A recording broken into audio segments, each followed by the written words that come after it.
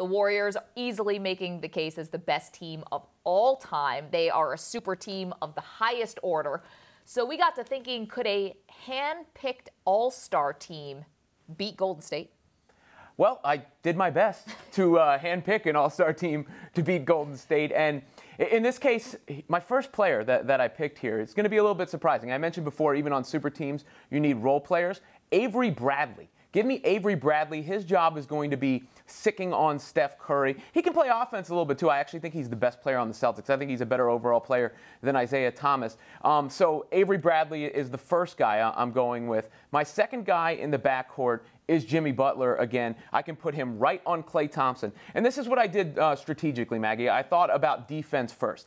Because all these guys I'm picking are star players. They can all score the rock. But how am I going to specifically match up against Golden State? And I want to be able to switch every position. I want to be able to really hound them on the perimeter. Okay, so Avery Bradley on Steph and Jimmy Butler on Klay. On Klay, yeah. Then I've got in the front court, you have to start going with some playmakers and the like. But Kawhi Leonard, of course, is going to be a part of this squad when you're going up against the Golden State Warriors. We already seen what he did in San Antonio in Game 1 until he rolled that ankle. So you got to have Kawhi Leonard when you're playing this team. I also put Paul George there with that length. Paul George, actually, if they go to the death lineup, I'd have him on Andre Iguodala. Kawhi Leonard is going to be my guy for Kevin Durant. And then rounding it out, LeBron James is the guy facilitating everything for me offensively. And I love the way he match up with Draymond Green, specifically defensively, if that's his only assignment on that end. So it's Avery Bradley, Jimmy Butler, Paul George, LeBron James, and Kawhi Leonard. Okay,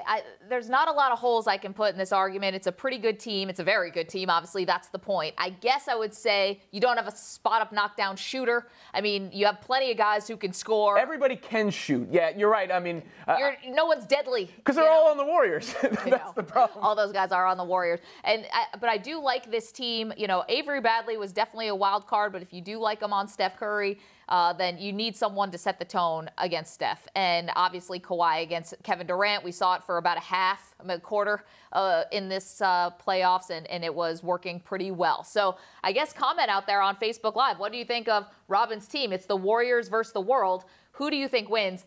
I'm actually still going to take the Warriors, even though your lineup is really amazing. But I can switch every spot, remember. You know, except Avery Bradley can't really switch out on Durant. I know, but we are watching a super team in the Cavs get destroyed by a super team of the Warriors. Are the Cavs really a super team, though? I think they are. I don't know. I don't know if Kyrie Irving and Kevin Love are superstars. I mean, Kyrie is like a super role player. He's a super scorer. He's as good as it gets at that, but he doesn't elevate the team in other ways. And I think all of us kind of agree now, Kevin Love is a good player, but he's not a star player. No. I mean, Kevin Love is really great. This matchup for him and the Warriors is not good. I mean, let's not discount what's happened in the playoffs since we got here. Kevin Love was playing really good defense. He was incredibly important to the Cavaliers getting this far. I mean, listen, the problem is about the super team with the Cavaliers is I'm not in love with the role players. You know, J.R. Smith has not been great. Iman Shumpert has not been great. Kyle Korver, Darren Williams, I could keep going. These guys have not been chipping in. And with Kevin Love not being a good matchup against the Warriors, it's really just LeBron and Kyrie. I disagree with you. I think Kyrie is superstar status. I mean, maybe I'm going back to Game 7 with the shot, but he is such a great playmaker, and I think he's there for me. Plus, Tristan Thompson's getting out-rebounded by Steph Curry.